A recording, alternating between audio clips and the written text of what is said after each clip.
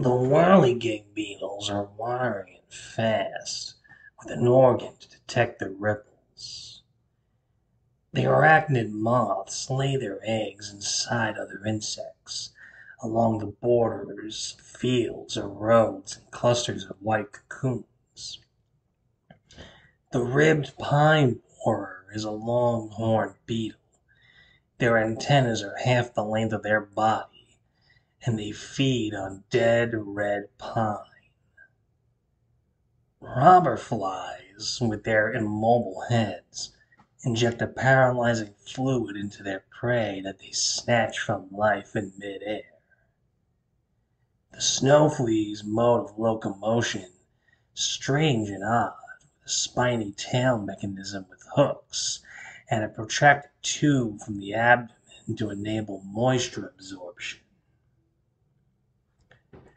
The female praying mantis devours the male while they are mating. The male sometimes continues copulating even after the female has bitten off his head and part of his upper torso. Every night, wasps bite into the stem of a plant, lock their mandibles into position, stretch out at right angles to the stem, and, with legs dangling, they fall asleep. If one places a minute amount of liquor on a scorpion, it will instantly go mad and sting itself to death.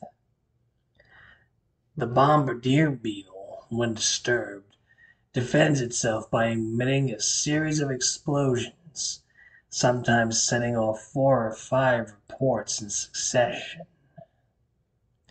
The noises sound like miniature pop gun blasts and are accompanied by a cloud of reddish colored, vile smelling fluid. It is commonly known that ants keep slaves. Certain species, the so-called sanguinary ants in particular, will raid the nests of other ant tribes and kill the queen and then kidnap many of the workers. The workers are brought back to the captor's hive where they are coerced into performing menial tasks. And, as we discussed last semester, the army ants will leave nothing but your bones.